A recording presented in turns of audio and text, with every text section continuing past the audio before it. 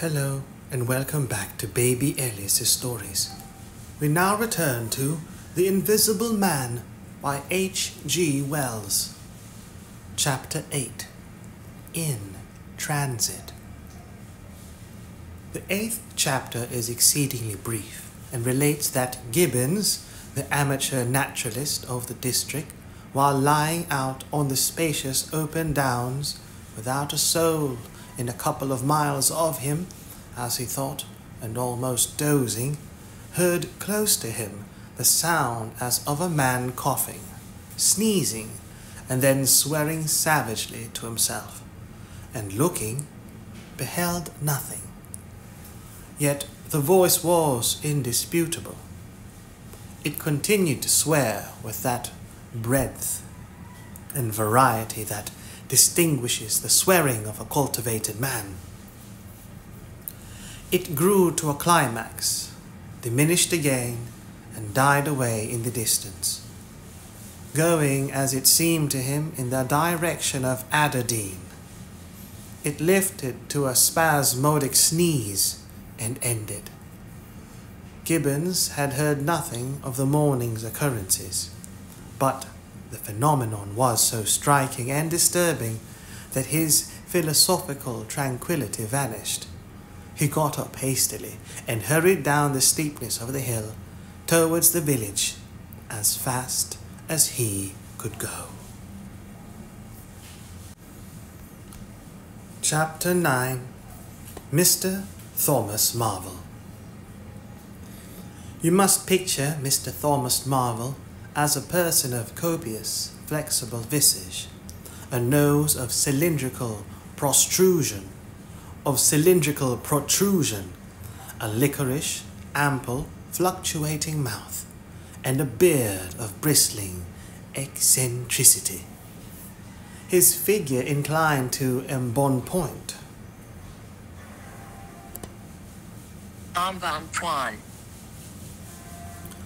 Embonpoint, a plump or fleshy part of a person's body, in particular a woman's bosom. His figure inclined to embonpoint. His short limbs accentuated this inclination. He wore a furry silk hat, and the frequent substitution of twine and shoelaces for buttons, apparent at critical points of his costume, marked a man essentially bachelor. Mr. Thomas Marvel was sitting with his feet in a ditch by the roadside over the down towards Aberdeen, about 1.5 miles out of Iping. His feet, save for socks of irregular open work, were bare. His big toes were broad and pricked like the ears of a watchful dog. In a leisurely manner, he did everything in a leisurely manner. He was contemplating trying on a pair of boots. They were the soundest boots he had come across for a long time, but too large for him, whereas the ones he had were, in dry weather, a very comfortable fit, but too thin-soled for damp. Mr. Thomas Marvel hated roomy shoes, but then he hated damp. He had never properly thought out which he hated most, and it was a pleasant day, and there was nothing better to do. So he put the 4 shoes in a graceful group on the turf and looked at them. And seeing them there among the grass and springing agrimony, it suddenly occurred to him that both pairs were exceedingly ugly to see. He was not at all startled by a voice behind him. "They're boots, anyhow," said the voice. "They are charity boots," said Mr. Thomas Marvel, with his head on one side, regarding them distastefully. "And which is the ugliest pair in the world? And which is the ugliest pair in the whole blessed universe? I'm darned if I know." "Hem," said the voice. "I've worn worse. In fact, I've worn none, but none so audacious ugly, if you'll allow the expression. I've been caging boots, in particular, for days, because I was sick of them. They're sound enough, of course, but a gentleman on tramp sees such a thundering lot of his boots, and if you'll believe me, I've raised nothing in the whole blessed country, try as I would. But them, look at 'em, and a good country for boots too, in a general way. But it's just my promiscuous luck. I've got my boots in this country 10 years or more, and then they treat you like this. It's a beast of a country, said the voice, and pigs for people. Ain't it? Said Mr. Thomas Marvel. Lord, but them boots, it beats it. He turned his head over his shoulder to the right to look at the boots of his interlocutor with a view to comparisons, and lo, where the boots of his interlocutor should have been were neither legs nor boots. Interlocutor, a person who takes part in a dialogue or conversation. Interlocutor. Interlocutor. He turned his head over his shoulder to the right to look at the boots of his interlocutor with a view to comparisons, and lo, where the boots of his interlocutor should have been were neither legs nor boots. He was irradiated by the dawn of a great amazement. "Where are you?" said Mr. Thomas Marvel, over his shoulder and coming on all fours. He saw a stretch of empty downs, with the wind swaying the remote green-pointed furze bushes. "Am I drunk?" said Mr. Marvel. "Have I visions? Was I talking to myself? What the?" "Don't be alarmed," said a voice. "None of your ventriloquizing me," said Mr. Thomas Marvel, rising sharply to his feet. "Where are you? Alarmed indeed." "Don't be alarmed," repeated the voice. "You'll be alarmed in a minute, you silly fool," said Mr. Thomas Marvel. "Where are ye? Let me get my mark on yer." "Are yer buried?" said Mr. Thomas Marvel, after an interval. There was no answer. Mr. Thomas Marvel stood bootless and amazed, his jacket nearly thrown off. "Pewit," said a pewit, very remote. "Pewit indeed," said Mr. Thomas Marvel. "This ain't no time for foolery." The down was desolate, east and west, north and south. The road with its shallow ditches and white bordering stakes ran smooth and empty north and south, and save for that pewit, the blue sky was empty too. "So help me," said Mr. Thomas Marvel, shuffling his coat onto his shoulders again. "It's the drink. I might ha' known." "It's not the drink," said the voice. "You keep your nerves steady." "Ow!" said Mr. Marvel, and his face grew white amidst its patches. "It's the drink," his lips repeated noiselessly. He remained staring about him, rotating slowly backwards. "I could have sworn I heard a voice," he whispered. "Of course you did." "It's there again," said Mr. Marvel, closing his eyes and clasping his hand on his brow with a tragic gesture. He was suddenly taken by the collar and shaken violently, and left more dazed than ever. "Don't be a fool," said the voice. "I'm off my blooming chump," said Mr. Marvel. "It's no good. It's fretting about them blarsted boots. I'm off my blessed blooming chump, or its spirits." "Neither one thing nor the other," said the voice. "Listen." "Chump," said Mr. Marvel. "1 minute," said the voice, penetratingly tremulous. with self-control.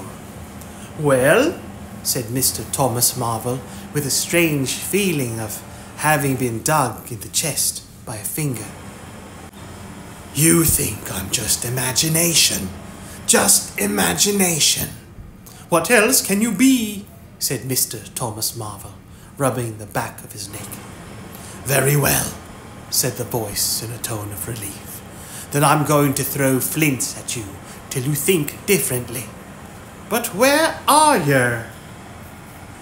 The voice made no answer. Whiz came a flint, apparently out of the air, and missed Mr. Marvel's shoulder by a hair's breadth. Mr. Marvel, turning, saw Flint jerk up into the air, trace a complicated path, hang for a moment, and then fling at his feet with almost invisible rapidity. He was too amazed to dodge. Whiz it came, and ricocheted from a bare toe into the ditch. Mr. Thomas Marvel jumped a foot and howled aloud. Then he started to run, tripped over an unseen obstacle, and came head over heels into a sitting position. "Now," said the voice, as a third stone curved upward and hung in the air above the trap. "Am I imagination?" Mr. Marvel, by way of reply, struggled to his feet and was immediately rolled over again. He lay quiet for a moment. "If you struggle any more," said the voice, "I shall throw the flint at your head."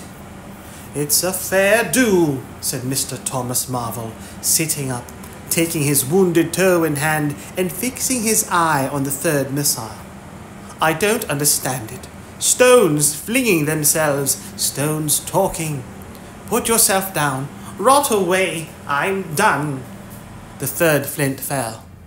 "It's very simple," said the voice. "I'm an invisible man."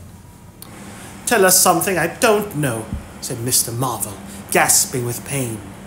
"Where you've hid, how you do it. I don't know. I'm beat." "That's all," said the voice. "I'm invisible. That's what I want you to understand." "Anyone could see that. There's no need for you to be so confounded impatient, mister. Now then, give us a notion. How are you hid?" "I'm invisible. That's the great point. And what I want you to understand is this." "But whereabouts?" interrupted Mr. Marvel. "Here, 6 yards in front of you." "Oh, come, I ain't blind. You'll be telling me next you're just thin air. I'm not one of your ignorant tramps." "Yes, I am thin air. You're looking through me." "What? Ain't there any stuff to you?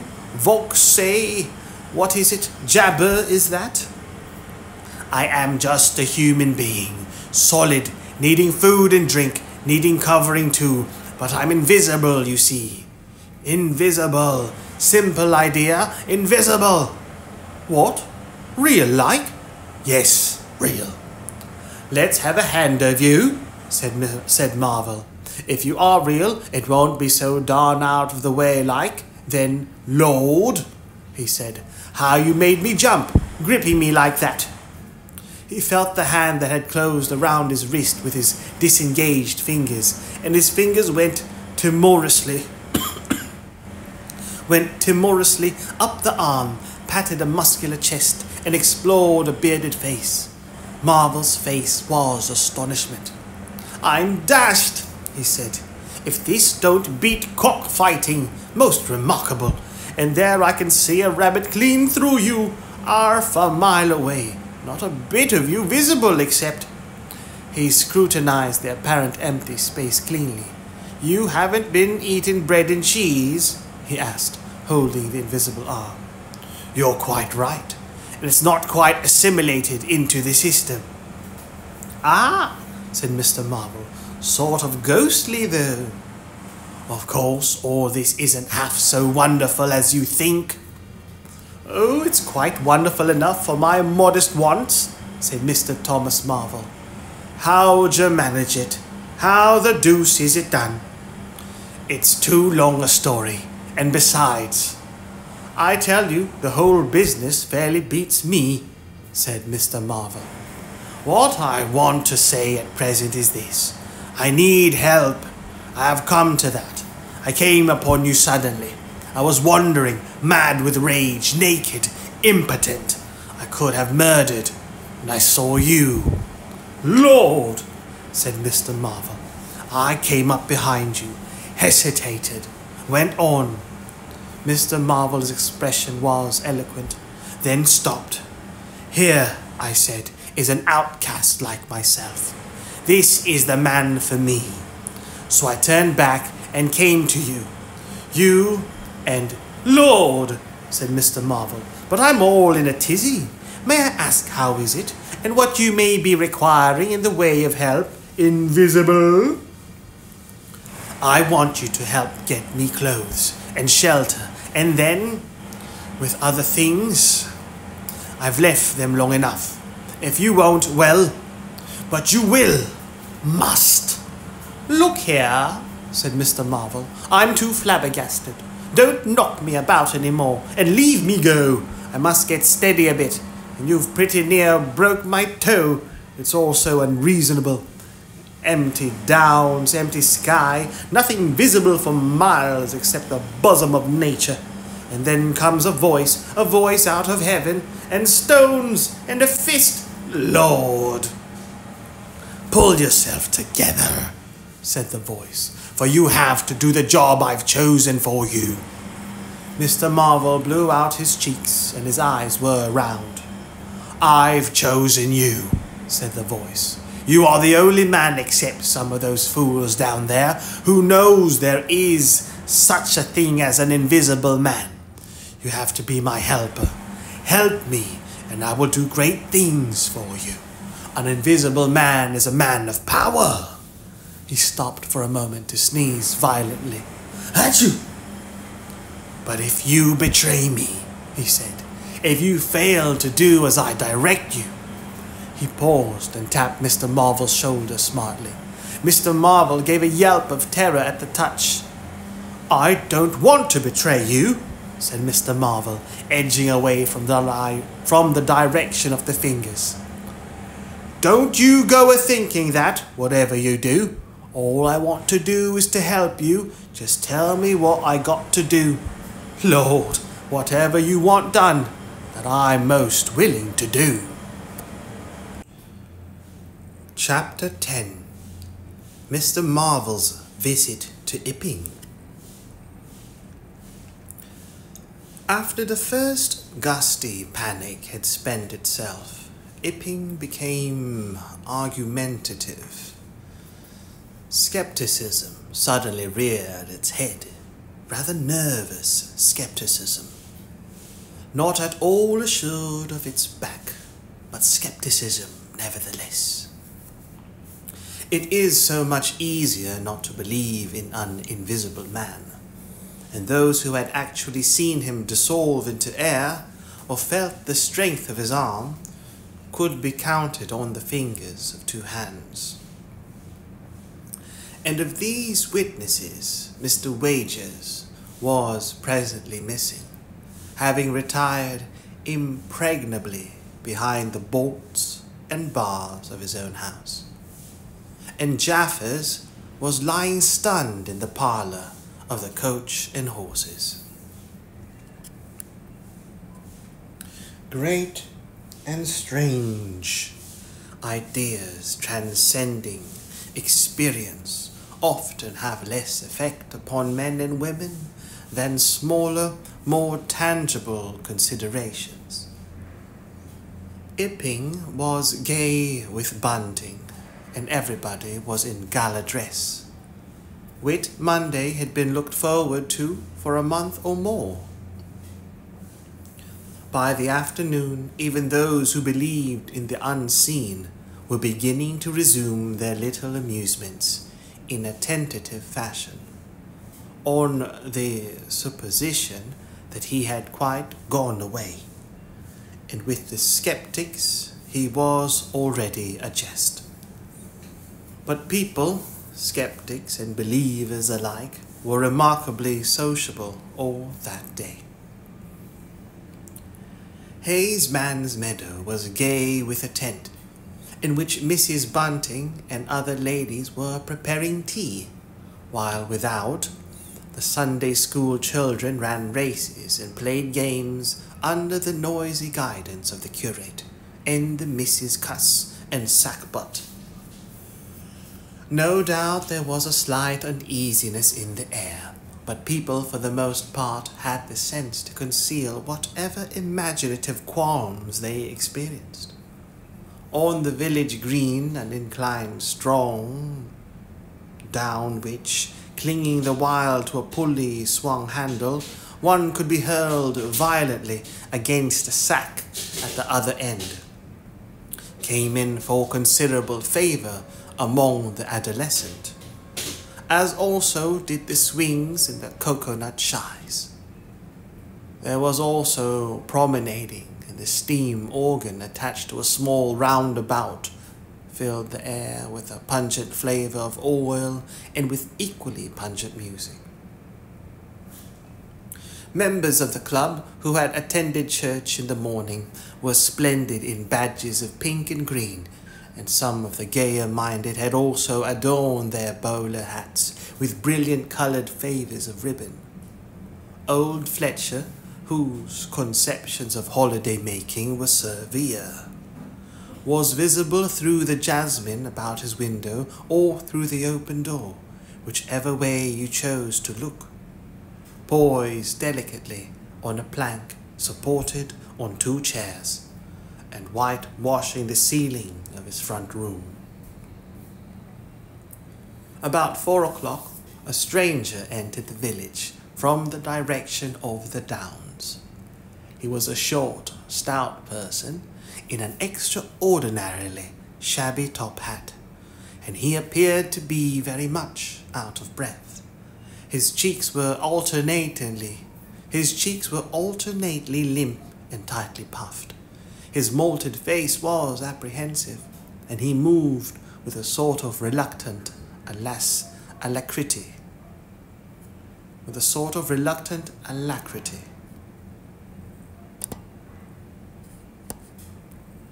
Alacrity.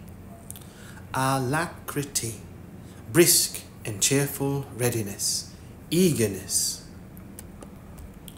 His malted face was apprehensive, and he moved with a sort of reluctant alacrity. He turned the corner of the church and directed his way to the Coach and Horses. Among others, old Fletcher remembers seeing him, and indeed the old gentleman was so struck by his peculiar agitation that he inadvertently allowed a quantity of whitewash to run down the brush into the sleeve of his coat while regarding him. This stranger, to the perceptions of the proprietor of the coconut shy, appeared to be talking to himself, and Mr. Huckster remarked the same thing. He stopped at the foot of the Coach and Horses. He stopped at the foot of the Coach and Horses steps, and according to Mr. Huckster, appeared to undergo a severe internal struggle before he could induce himself to enter the house. Finally, he marched up the steps, and was seen by Mr. Huckster to turn to the left and open the door of the parlour. Mr. Huckster heard voices from within the room, and from the bar apprising the man of his error. "That room's private," said Hall, and the stranger shut the door clumsily and went into the bar. In the course of a few minutes he reappeared, wiping his lips with the back of his hand with an air of quiet satisfaction that somehow impressed Mr. Huckster as assumed. He stood looking about him for some moments, and then Mr. Huckster saw him walk in an orderly, furtive manner towards the gates of the yard, upon which the parlour window opened. The stranger, after some hesitation, leant against one of the gate-posts, produced a short clay pipe, and prepared to fill it. His fingers trembled while doing so. He lit it clumsily, and folding his arms, began to smoke in a languid attitude. an attitude which his occasional glances up the yard altogether belied. All this Mr. Huckster saw over the canisters of the tobacco window, and the singularity of the man's behaviour prompted him to maintain his observations. Presently the stranger stood up abruptly and put his pipe in his pocket. Then he vanished into the yard. Forthwith Mr. Huckster, conceiving he was witness of some petty larceny, leapt round his counter and ran out into the road to intercept the thief. As he did so, Mr. Marvel reappeared, his hat askew, a big bundle in a blue tablecloth in one hand, and 3 books tied together, as it proved afterwards, with the vicar's braces in the other.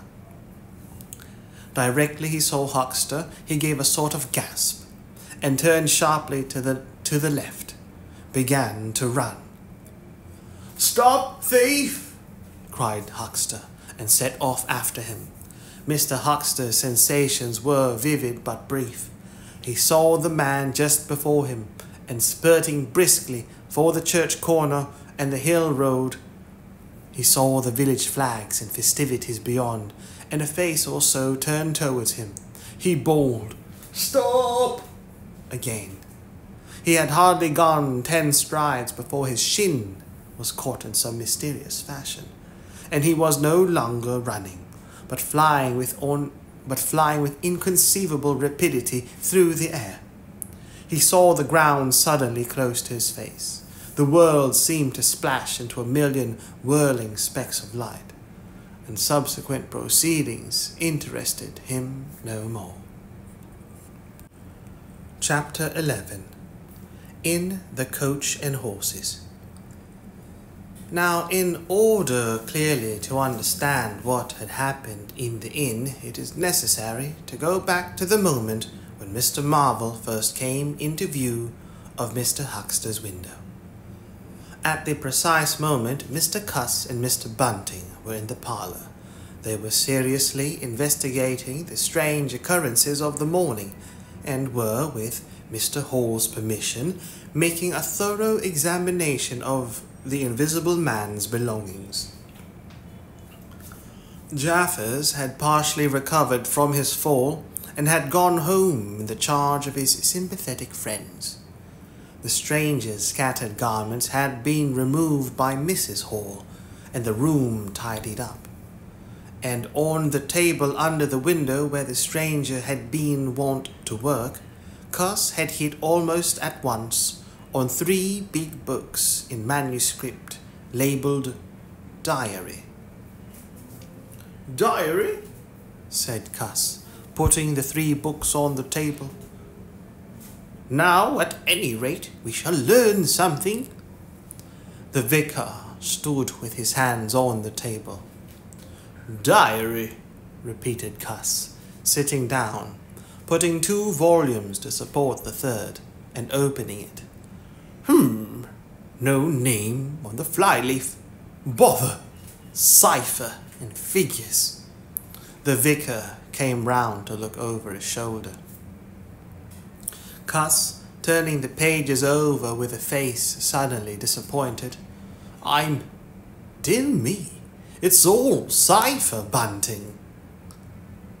"There are no diagrams?" asked Mr. Bunting. "No illustrations throwing light?" "See for yourself," said Mr. Cuss. "Some of it's mathematical, and some of it's Russian, or some such language, to judge by the letters, and some of it's Greek. Now the Greek, I thought you—" "Of course," said Mr. Bunting, taking out and wiping his spectacles, and feeling suddenly very uncomfortable, for he had no Greek left in his mind worth talking about. "Yes, the Greek, of course, may furnish a clue." "I'll find you a place." "I'd rather glance through the volumes first," said Mr. Bunting, still wiping. "A general impression first, Cuss, and then, we can go looking for clues." He coughed, put on his glasses, rearranged them fastidiously, coughed again, and wished something would happen to avert the seemingly inevitable exposure. Then he took the volume Cuss handed him in a leisurely manner, and then something did happen. The door opened suddenly. Both gentlemen started violently, looked round, and were relieved to see a sporadically rosy face beneath a furry silk cap. "Tap?" asked the face, and stood staring. "No," said both gentlemen at once. "Over the other side, my man," said Mr. Bunting. "And please, shut the door," said Mr. Cuss irritably. "All right," said the intruder, as it seemed in a low voice curiously different from the huskiness of its first inquiry. "Right you are," said the intruder in the former voice. "Stand clear," and he vanished and closed the door. "A sailor, I judge," said Mr. Bunting. "Amusing fellows they are. Stand clear indeed, a nautical term, referring to his getting back out of the room, I suppose." "I dare say so," said Cuss. "My nerves are all loose today. It quite made me jump, the door opening like that." Mr. Bunting smiled as if he had not jumped. "And now," he said with a sigh, "these books." Someone sniffed as he did so. "One thing is indisputable," said Bunting, drawing up a chair next to that of Cuss. "There certainly have been very strange things happen in Iping during the last few days. Very strange. I cannot, of course, believe in this absurd invisibility story." "It's incredible," said Cuss. "Incredible. But the fact remains that I certainly saw right down his sleeve." "But did you? Are you sure? Suppose a mirror, for instance. Hallucinations are so easily produced. I don't know if you have ever seen a really good conjurer." "I won't argue again," said Cuss. "We've thrashed that out, Bunting. Just now there's these books. Ah, here's some of what I take to be Greek. Greek letters, certainly." He pointed to the middle of the page. Mr. Bunting flushed slightly and brought his face nearer, apparently finding some difficulty with his glasses. Suddenly, he became aware of a strange feeling at the nape of his neck. He tried to raise his head and encountered an immovable resistance. The feeling was a curious pressure, the grip of a heavy, firm hand, and it bore his chin irresistibly to the table. "Don't move, little men," whispered a voice, "or I'll brain you both." He looked into the face of Cuss, close to his own, and each saw a horrified reflection of his own sickly astonishment. "I'm sorry to handle you so roughly," said the voice, "but it's unavoidable." "Since when did you learn to pry into an investigator's private memoranda?" said the voice, and two chins struck the table simultaneously, and two sets of teeth rattled. "Since when did you learn to invade the private rooms of a man in misfortune?" And the concussion was repeated. "Where have they put my clothes?" "Listen," said the voice. "The windows are fastened, and I've taken the key out of the door. I am a fairly strong man, and I have the poker handy. Besides being invisible, there's not the slightest doubt that I could kill you both and get away quite easily if I wanted to. Do you understand? Very well.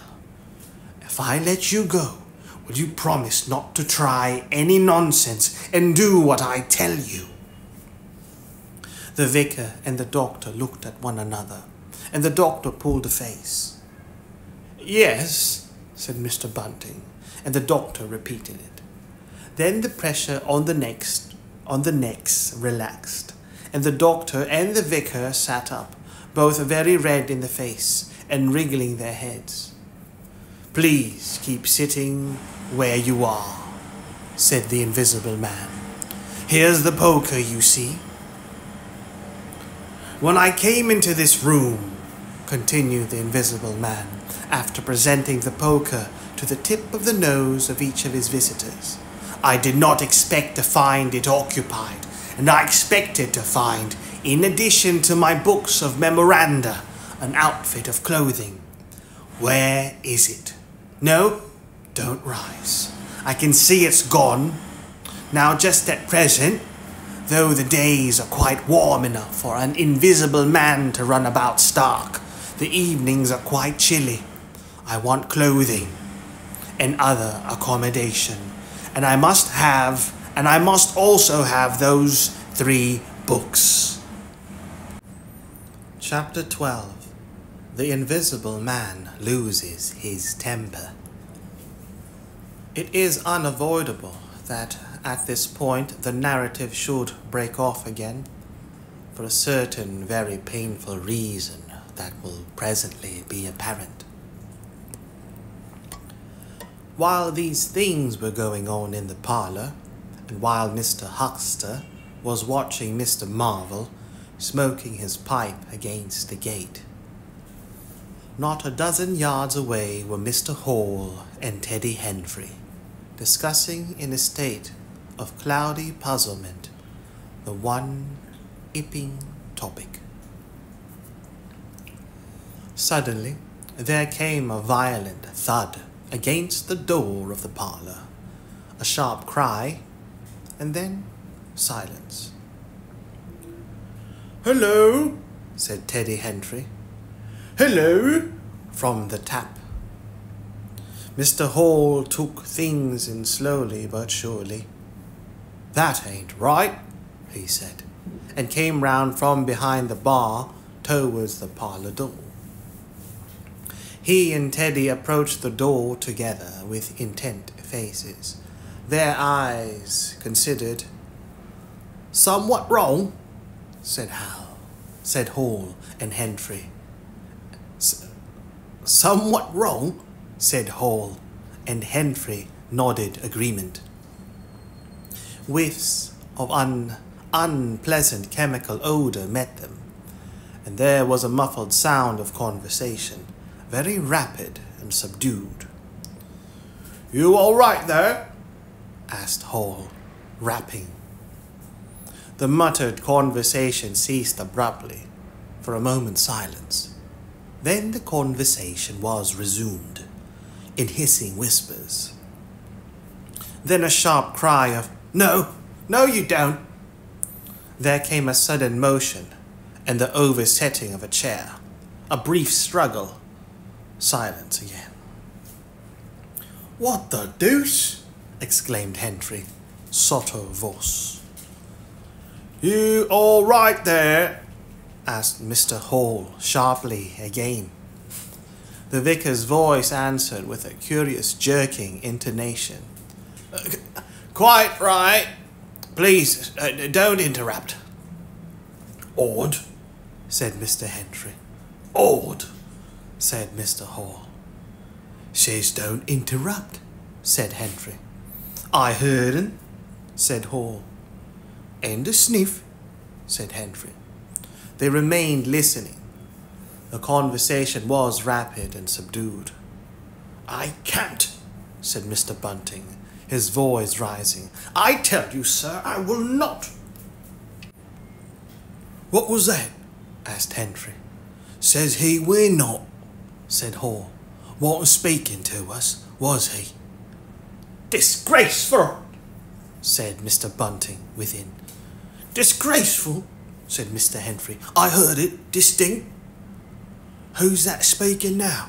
asked Henfrey. "Mr. Cuss, I suppose," said Hall. "Can you hear anything?" Silence. The sounds within indistinct and perplexing. "Sounds like throwing the tablecloth about," said Hall. Mrs. Hall appeared behind the bar. Hall made gestures of silence and invitation. This aroused Mrs. Hall's wifely opposition. "What you're listening there for, Hall?" she asked. "Ain't you nothing better to do, busy day like this?" Hall tried to convey everything by grimaces and dumb show, but Mrs. Hall was obdurate. She raised her voice, so Hall and Henry, rather crestfallen, tiptoed back to the bar, gesticulating to explain to her. At first, she refused to see anything in what they had heard at all. Then she insisted on Hall keeping silence, while Henry told her his story. She was inclined to think the whole business nonsense. Perhaps they were just moving the furniture about. "I heard and say disgraceful, that I did," said Hall. "I heard that, Mrs. Hall," said Henry. "Like as not," began Mrs. Hall. "Hish," said Mr. Teddy Henry. "Didn't I hear the window?" "What window?" asked Mrs. Hall. "Parlour window," said Henry. Everyone stood listening intently. Mrs. Hall's eyes, directed straight before her, saw without seeing the brilliant oblong of the inn door, the road white and vivid, and Huckster's shop front blistering in the June sun. Abruptly, Huckster's door opened and Huckster appeared, eyes staring with excitement, arms gesticulating. "Yap!" cried Huckster. "Stop, thief!" And he ran obliquely across the oblong towards the yard gates and vanished.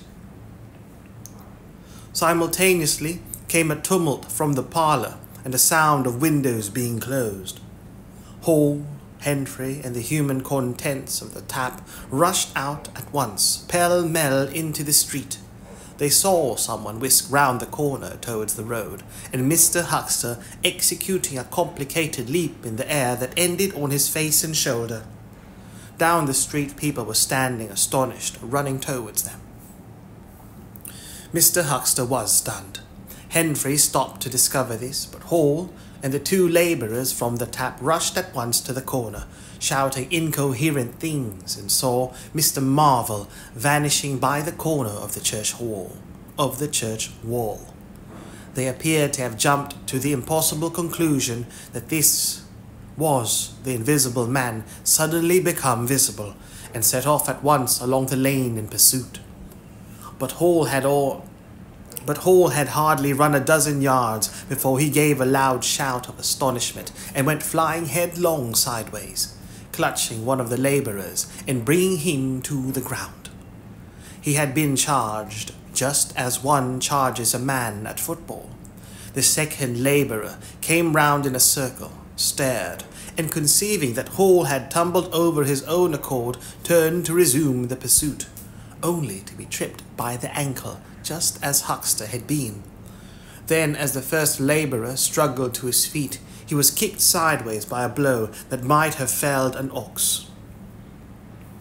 As he went down, the rush from the direction of the village green came round the corner.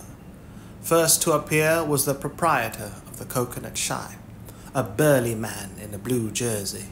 He was astonished to see the lane empty, save for 3 men sprawling absurdly on the ground.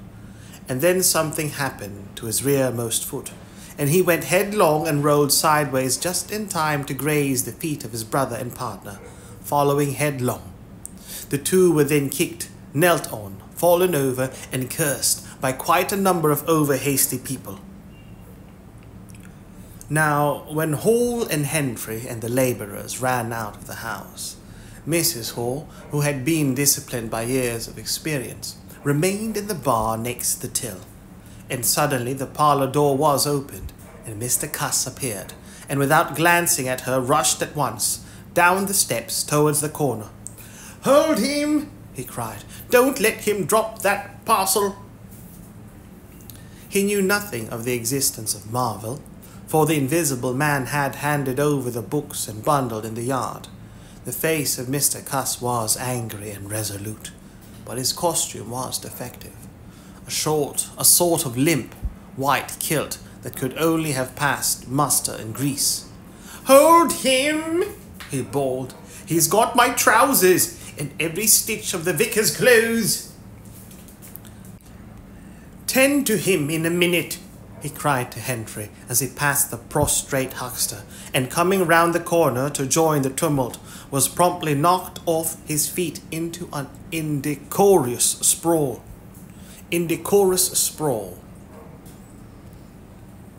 Indecorous. Indecorous, not in keeping with good taste and propriety. Improper. Indecorous. Was promptly knocked off his feet into an indecorous sprawl. Somebody in full flight trod heavily on his finger. He yelled, struggled to regain his feet, was knocked against and thrown on all fours again, and became aware that he was involved, not in a capture, but a rout. Everyone was running back to the village. He rose again and was hit severely behind the ear. He staggered and set off back to the coach and horses, forthwith leaping over the deserted huckster, who was now sitting up on his way. Behind him, as he was halfway up the inn steps, he heard a sudden yell of rage, rising sharply out of the confusion of cries and a sounding smack in someone's face. He recognized the voice as that of the Invisible Man, and the note was that of a man suddenly infuriated by a painful blow. In another moment, Mr. Cuss was back in the parlour. "He's coming back, Bunting," he said, rushing in. "Save yourself." Mr. Bunting was standing in the window, engaged in an attempt to clothe himself in the hearthrug in the West Surrey Gazette. "Who's coming?" he said, so startled that his costume narrowly escaped disintegration. "Invisible Man," said Cuss, and rushed to the window. "We'd better clear out from here. He's fighting mad. Mad!" In another moment he was out in the yard.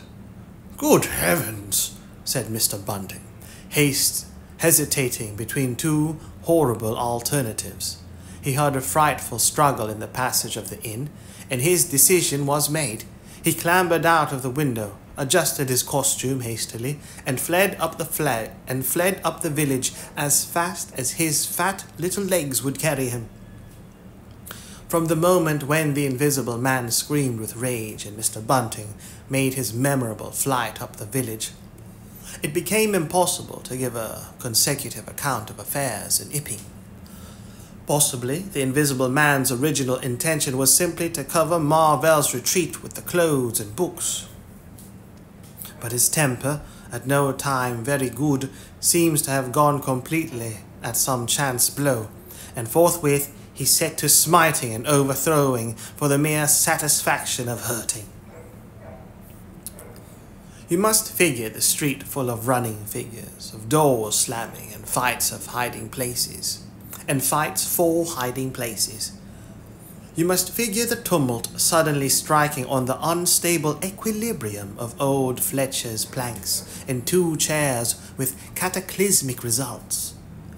You must figure an appalled couple caught dismally in a swing.